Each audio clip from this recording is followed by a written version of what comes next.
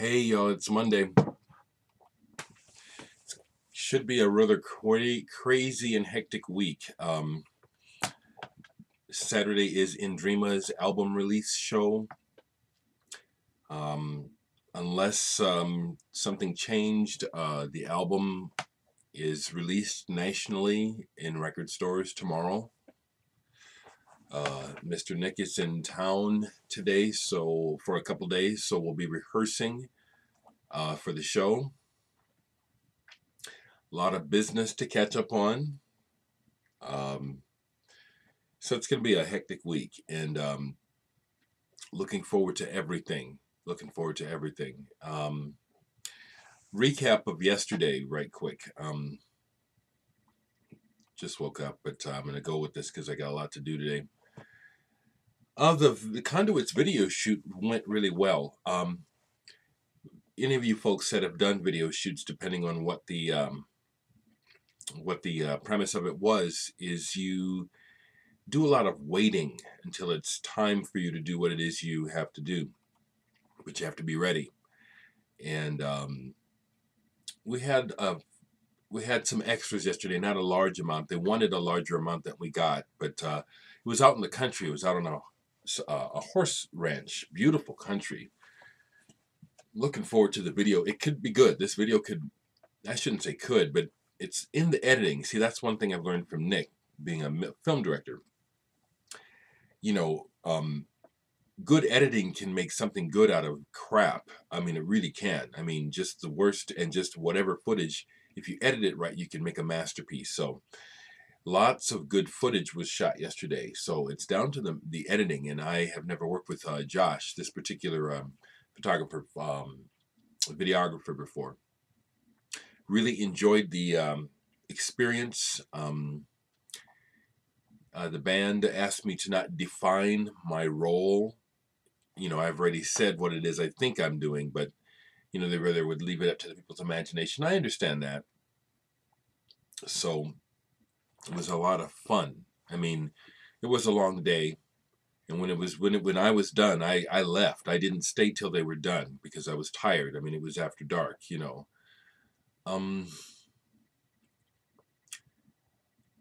The idea is to try to hurry up and wrap the video and have it ready to go and on the internet when Conduits hits Europe next week. Chances are the video will probably go up sometime next week or the week after. That's just the way post-production goes. It's, you know, or maybe you don't, but I think many of you do know, you know. Okay, Dereck, think about what you're saying.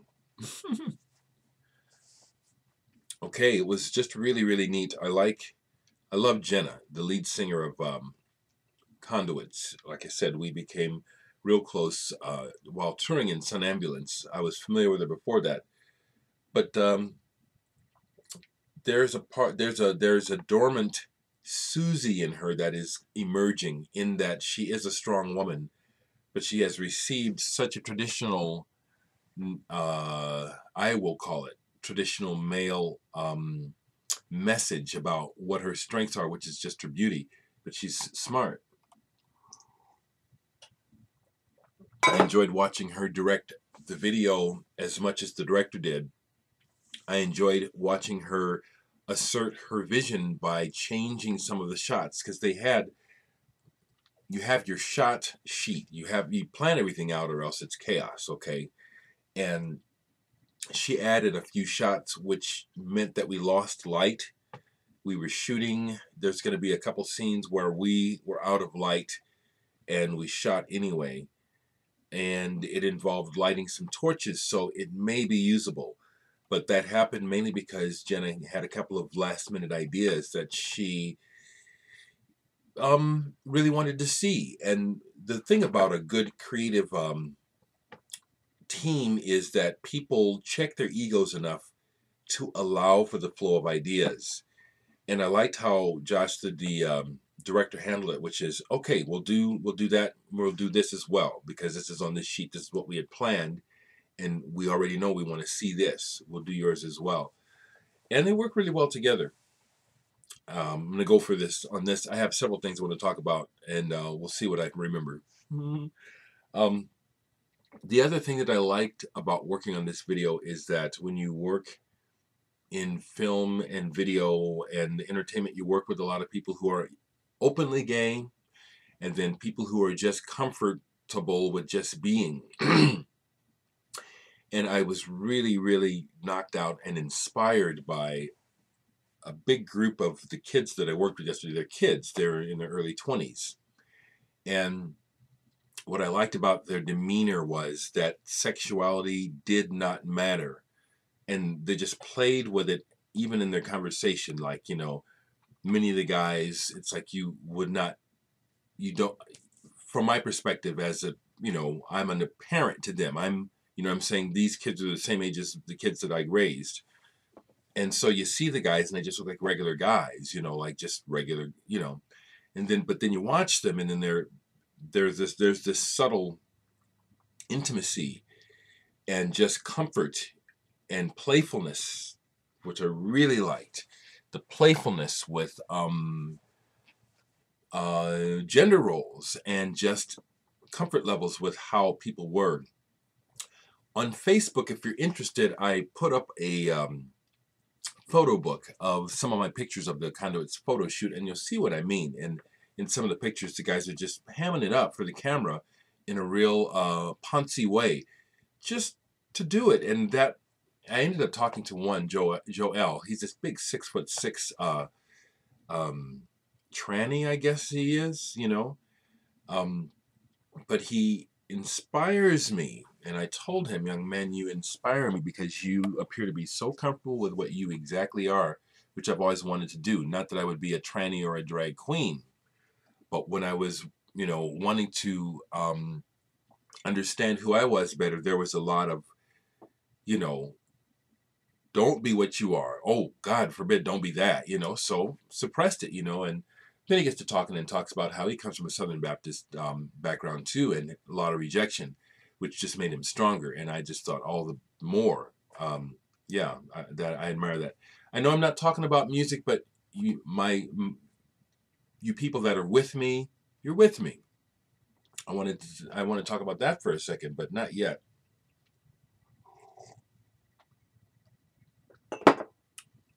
So I'm enthused. Also, I think many of you are going to enjoy watching me in the video because I act. And, you know, I have to make all these weird faces and act like, well, you'll see. It's like I'm possessed or something. And it's one of those things where if by chance this could make me famous or lead to other work, it could be like one of those things where it's your Achilles heel, where you'll meet fans and they'll say, pull that face for me. And it's like, no, I'll tell you right away, that ain't happening, you know, because I already know about that. You know, you hate your audience when they demand you to be a clown for them just because, you know what I'm saying? Even though through your support at buying our what we make, you don't own us. You know, we still have the right to be individuals and not be clowns on a string. And I know that I can be very entertaining. I can be very clownish too, but I do it when I want to. You know, it was a lot of fun. With that in mind, you know, I know that here on the internet, on the channel, that I vibe better with some people than others, and that over the years of being on here, that I have lost some people who were with me originally, who are probably have probably decided that my style is not for them. And that's fine because I'm down with the freaks, you know, and that's, I mean, I'm really proud to not be kind of normal and almost mainstreamy straight. Um, uh, I don't want my words to be a put down. I just want to just demarcate my position is that I am definitely more interested and have always been drawn to crazy people, artists, people who are interesting, think outside the box, nonconformist. I know how to wear the mask and wear the uniform, but I ain't into it at all. So, if any of you folks that I'm talking about happen to watch this, you know who I'm talking about. I got a lot of love for you, but things are the way they are and the way they need to be. You know, I make no apologies for who I am, but I do understand that the way that I am definitely rubs some people the wrong way, and many others I vibe with, and um, we encourage each other. I encourage everyone, but I'm definitely down with the freaks. Now, let me clarify. I'm not talking about freak in the sense that it's self-destructive or harmful to others, but real self-expression, freedom to people who feel free to express their true soul or what they see as their true nature. I admire that and I support it and I encourage it. And I am down on conformity. And I could talk for days about it because conformity does not necessarily lead to order. There's a component to it that does, but there's also a large component to it that is highly destructive of the individual. And I think that in many ways we suffer the consequences of that as much as we suffer from consequences of people who wish to be anarchic. So I hope that what I'm saying makes sense. I'm just kind of saying, yeah, let your freak flag fly high. Straight-laced conformity sucks. Not much good has come from it, in my opinion. It's just my opinion. Okay, what else? Watched just a couple of videos last night because I was on such a natural high of doing the video and also the accompanying attention that comes with it. But I did watch a couple of videos, and one of the people that I watched was Zeke. You know, nice to see you back, Zeke. Now, when you had kind of a falling out about Facebook, I didn't watch your videos. I just decided to disconnect, so I don't know what you said, okay? I just know that I'm glad you're back, okay? And I don't know that maybe I'm one of the people that rubs you the wrong way. That's, you know, it's nothing intentional. I'm just being me. But he showed a passel of records, just a shitload. And I started to do the vibe thing where I was going to try to pull what you showed that I have. And then it got to a point where it's like, oh man, those are all in the closet. Because a lot of my, what I consider classic rock or stuff that is just, you know, it's in the closet. And so he bought a bunch of wonderful records. When you got to the free jazz, I could have pulled that, but I said, okay, I'll just pull a few and then we'll talk. And I'll just say the main thing I want to do is, glad to see you back, Zach. You know what I'm saying? And just glad to see you back, man. You know, I do get a sense that I am one of the people that you misread or I mess with your head a little bit, you know, and I don't know what to say. I'm just being me, man. I dig you, you know. But these are the records that I pulled of the ones that you showed that we have in common. Caravan and the new Sinfonia. I haven't played this much, but this is this is the second album by Caravan I ever owned, was Waterloo Lily. And this is the French version on the Kingdom label, which is, I like this label. You don't see it too often. Is it on there? I thought you could see the label. There it is, yeah, Kingdom. More jazzy. This is one of the more jazzy Caravan albums. This is really good, though. I highly recommend it. And then that newer Caravan, I don't have that one with the black cover. Good on you, man. He showed Kevin Coyne, Marjorie Razorblade. This can be hard to find. It's hard to listen to, too. But it's definitely, you know, I've got about 3 or 4 of his albums, and they're all keepers. You know, he's a neat guy. And yeah, he also started out, did you mention this? I don't remember. He was in the band Siren on early Electra.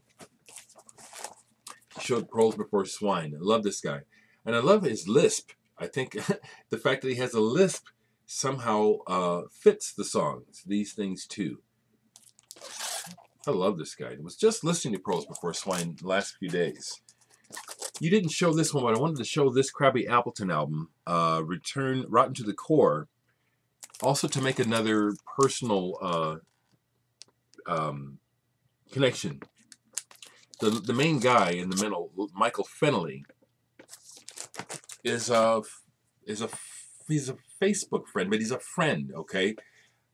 Jeff Recordman, 1958, a while back, pointed out to me that he had befriended Michael Fennelly, and every now and then they'd have an exchange. But Michael talks to me,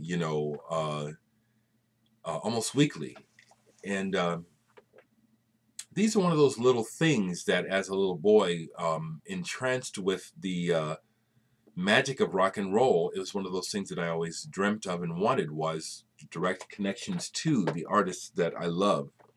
And Krabby Appleton was one. Go Back was a fantastic song. I'll never forget Krabby Appleton doing it on American Bandstand and how cool Michael and the band looked. Michael was very cool. Should have been a bigger star, in my opinion. I think that he was real hit and miss with his material afterwards, and I think that's part of it. He could have been a pop star, but the material was.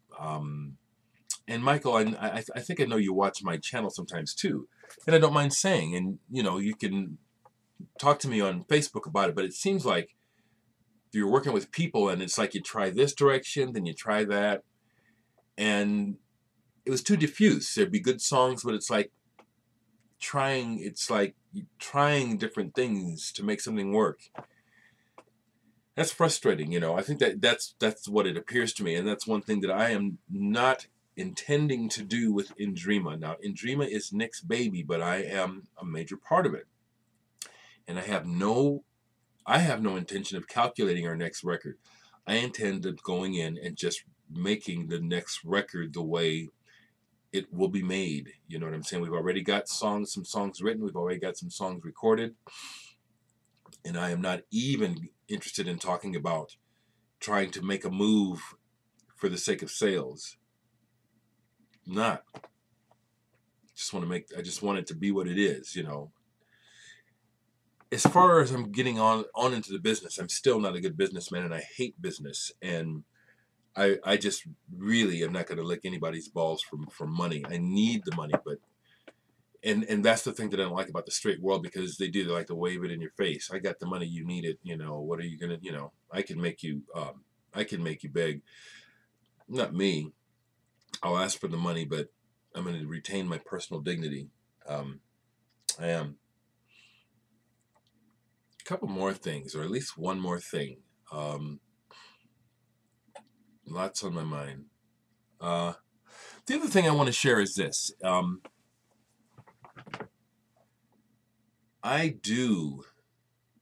want to share this because it was a big session last night. Every now and then I will do free counseling, and that's what it is. Okay, I won't use the word therapy. That's what in essence it is, but I'll use the term counseling because that's less charged. Okay, and someone got a hold of me last night, and I said, okay, I'll go. I'm up for it, because I'm just too up to go to bed. And I just kind of want to share something I tried to share with this person that I know with my very being there's a lot of truth in it. Nothing is absolute, but relationships and getting along with people is difficult for many people. Many people who do not recognize themselves, or for whatever reason are not as in touch with liking and loving themselves, struggle in the world with feeling worthwhile and feeling like you fit in. I think many of us struggle with it. I know that I have, and in ways I still do, but I have a philosophy that works. I have a worldview that works for me. One of the things I've learned that is mostly true, seemingly 100% true, but once again, I don't know anything for absolute. And anybody that tells you they know the absolute truth, run from that person as far as you can, because they are the biggest asshole you have ever met in your life, okay? So what I'm saying is this. Much of relationships and what's going on between people is a reflection of what's coming out of us. A big part of life is a mirror. People mirror back, mostly unconsciously. They mirror back what you're putting out. And this is what I mean to a degree. Again, it's not 100%, but mostly true. A person that is insecure and unsure of himself on the inside, and it's showing somehow, people will react to that. Some will attack you, some will pity you, many will ignore you. But one thing is for sure, that it won't work in bringing you attention, the kind of attention that you want. We show people in many ways how we want them to treat us, even when we don't know it. So this is why this is powerful to know. We show people through our own behavior and how we present ourselves, how they treat us. And so you cannot make others love you, care about you, or value you. You cannot. If you have money, you can pay people to be your lackeys and butt kissers. If you're a pretty person or beautiful, you can manipulate people because they want you. But they just want you. They don't value you. It's a cliche, but it's the truth that beauty is only skin deep. I like it when I like seeing people's inner beauty. And some of the ugliest people on the outside are some of the most beautiful, and vice versa. And I just say these things strongly because of my age, struggling through civil rights, and the the seeming dismantling of racism in America. It's only partially true. I know I've had to struggle greatly with self-awareness, identity, and finding ways to make myself strong in this world. So I feel strongly about the words I'm trying to share to anyone that needs them, which is, if you leave it up to other people to include you and make you feel worthwhile, just kill yourself now, because you will always be abused. The answer is not in others. The answer is within you. It's hard to see this reality because we live in such a shallow world that is all about perceptions and what we see. And if you can make the picture look right, then that's as far as the thing goes. And quite a bit of life is running on face power, which is a lot of shallow, fucked up people are running things, running game, having fun, but also ruining people's lives. Like the person I'm thinking of, and probably many more folks, and thinking of myself, who's been greatly damaged by the popular jocks who were just evil fucking bastards, I want to just share that I want to encourage this person and anyone else that needs this is to try to see through that. It's a ruse. It's an illusion, and it'll kill you if you buy into it. Some of those people might be enjoying their lives, but inside, most of them are miserable or lost, or you wouldn't want to be them. You think you want to be them. Looks like they're winning, like Charlie Sheen. God forbid, I wouldn't want to be him for nothing, even with all his money. You know what I'm saying? I wouldn't want to be him. You know what I'm saying? Think about it. It's, So I think it's a message that is needed. And that's the other thing I'll say. I'm going to air some general dirty laundry. I hope this pisses some people off. Yesterday I got another question, obviously a new viewer. I'm over 2,100 viewers, by the way, folks, and I'm about to approach my 1,000th video because I make so many. Thank you, folks. 2,120 subscribers. Wow. Wow. I can't have a contest because I need, you know what I'm saying? I don't have the extra pocket to be, I don't. Thank you, folks, okay? Thank you. But I want to tell you this, I try to speak clearly, I try to speak well. And I've always been somewhere between a retard and an idiot savant, okay? That's how I see myself, because there's a lot that I miss, even now. There's sometimes that I'll be like, it'll be obvious, and it's like I completely missed the boat. You know what I'm saying? And there'll be other things that it's like, hey, everybody, don't you see this? You know what I'm saying? But I want to say this, that I'm just going to say it from my experience. The black community does not actually value smart black boys. They say they do, but we get treated like shit. And I'm going to tell it like it is, okay?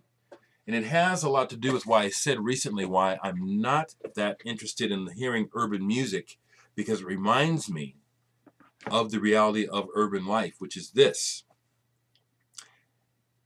Now, this is just my experience, and so some of you will think it's distorted, but fucker, god damn it, that's what happened to me, and I know it's happened to a lot of people. As I was growing up, and it became apparent that I was a shy, quiet, brainy kid who was getting straight A's, I would get approached by some of the more popular kids and some of the jocks in the neighborhood who would, they'd start by being nice, ask for help with homework. Then the next thing that would happen is, because I'm shy and quiet, the next thing those fuckers would try to do is they try to turn me out. In other words, they tried to say, oh, you must be gay. Let me get some of that butt. Literally, very disrespectfully. And then if that doesn't work, then it got to the point of rape. I'm a survivor, okay? I'm airing dirty laundry.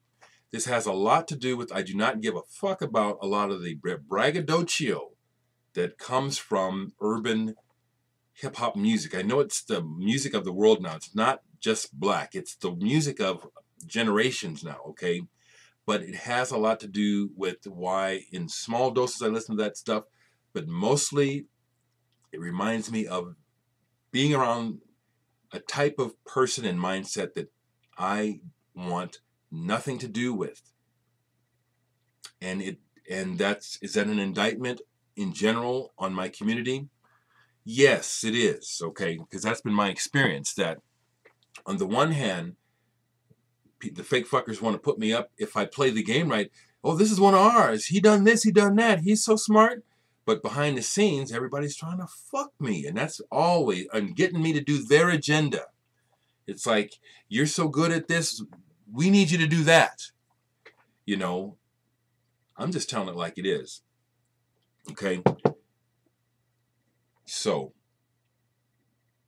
how do I want to end this? I want to end this by what I was saying before, is I want to encourage people to really be who you are, be individuals, and see through the facade of most of modern day life. A lot of people who you think are winning and you're trying to be like, you're miserable fucks, okay? And the answer to your problems is never to be found outside of you. I know this to be true. Even when it seems like it is, once you examine it more closely, you'll see that the seeds of the solution came from within you. This is a long video, but I wanted to get all this out. I've forgotten something, I know I have, but this was what was on my mind. I just want to encourage people to be yourself, understand that 3/4 of what you've been taught is wrong, and that a lot of people who appear to be on it are absolutely not. Absolutely are not. Be well.